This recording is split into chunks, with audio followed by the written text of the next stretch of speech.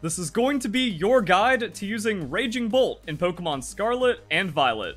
Okay, slightly more reasonable stats for a Paradox Pokemon than Gouging Fire, but that 137 special attack, that starts putting us into KO ranges, especially if we are going the modest nature because our speed is too low to really care about.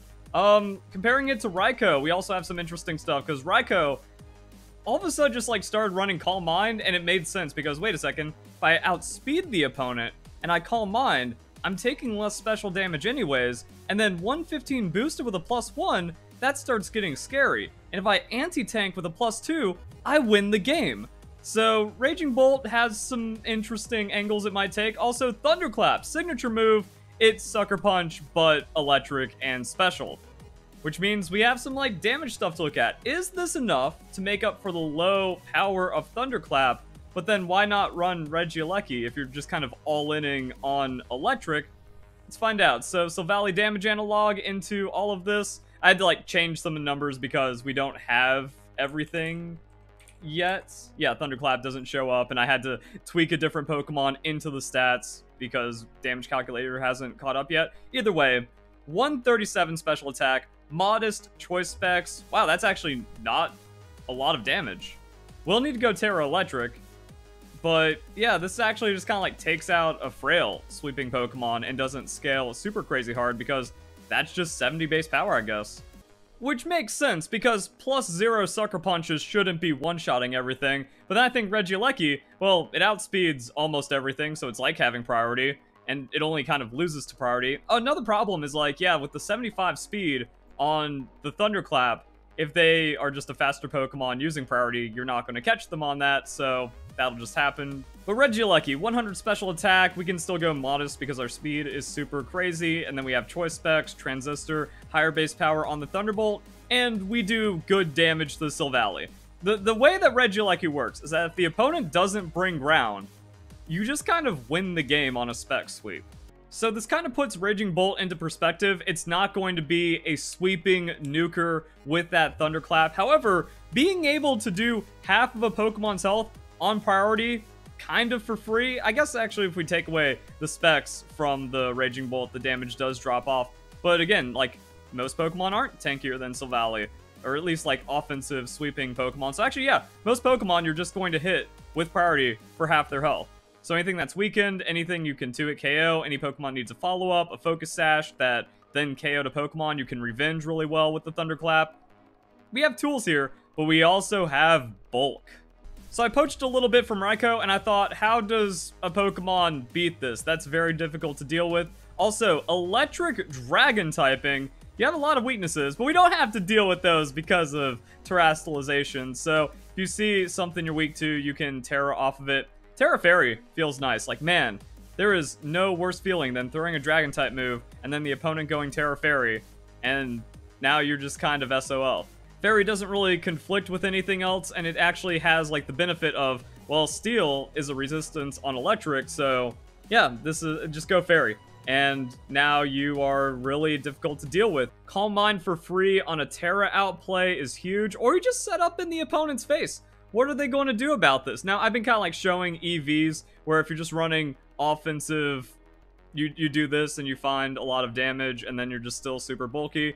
Or you can try to get spicy. Like, if we're going for Calm Mind, at +2 Calm Mind, you're probably hitting damage thresholds to one-shot everything, so you can get a little bulkier. And at level 50, that's when we play around with numbers. One stat point costs 8 EVs. Well, that means we can just get free hit points, so now we actually just get that stat point back in our overall durability, and then we can like speed just in case something else with 75 isn't invested. So it's just like those weird battle stadium optimizations where, yeah, you can actually like put 4s, like just sprinkle 4s in, and it's a little better. Now I wanted to get into the defensive damage calculations where, okay, we don't survive a booster energy boosted super effective stab hit from a Flutter Mane. Like, it doesn't get that crazy at least, but that's why we have Terra. Terra into that being a neutral hit, and it's doing 60%. We live in. Also, I was messing around with the EVs, and it seems like this is slightly better. Like, it gives you, like, single-digit more effective hit points. Sometimes weird. Sometimes you want to go, like, higher on defenses. There's a mix, but, yeah, this also works out. Now remember, we have a Citrus Berry, so we take that hit, heal up, set up a Calm Mind, and then we can survive, and then we have, you know, 60% back on the Flutter Mane. That's still not going to be enough to win out on the matchup. So getting overwhelmed by just like hard sweepers seems to work, and you don't like immediately kick up with very high KO. Now it is Flutter Mane with the 135 special defense, so let's go back to Silvally and see how much we need to set up on with this. So as we saw, like, Choice Specs is an effective +1, hitting +2 here. That actually doesn't take us over. So if we go back to 252, the damage increase doesn't really change much of anything. So even at like the modest +2 Calm Mind with all that set up, it doesn't get us there. I mean, Terra Electric is an option, but as we saw, like if you're eating a stab super effective hit, you don't really get to survive too many of those, even with 125, 91, 89. That's where power creep has gotten us. Now, we are talking about, like, strong overall power creep Pokemon, and, like, if you get to taunt an opponent, if it's just a lead where they're slower, you taunt, and they're forced to switch, well, now you're +1 Calm Mind for free at full health with all these nasty stats, able to do whatever you want. Then you can hit that +2, and then just even, like, still be a 3-hit KO, so you can not KO something on Thunderclap, 2-shot it, and then clean up the rest of the team. Also, just kind of shows, like, mid-game, if the opponent's been chipped down, if they're trying to pull some shenanigans on you, you just have, like, an opportunity to either outspeed with more damage on Dragon Pulse, or if they're missing some health, so Thunderclap picks it up at the +1 Calm Mind, now this Pokemon's scary. Raging Bolt is interesting as a bulky attacker, but just kind of shows, like, with all these DLCs, with all the updates and stuff, things just get more and more power crept and unstable to where it doesn't make sense. How is this potentially underwhelming? I could have sworn Bruiser Pokemon existed in previous generations, but if this doesn't succeed now, how did it succeed ever? I don't know. Also, other options on the Raging Bolt, instead of Taunt, you can go Leftover Sub, and it's just kind of the same thing where, like, well, if they're set up, or if they're, like, trying to be a tank and they're setting up, I just go Sub. They have no, like, Toxic, they have no status options on me, and then I end up with a free turn somewhere. So is Raging Bolt not sweepy enough to be a sweeper, and not disgustingly defensive enough to be a dedicated, just, like, tank that also outputs enough damage? I don't know. Looking at the rest of the moveset, like, do you go Rest and then make this a Crocune?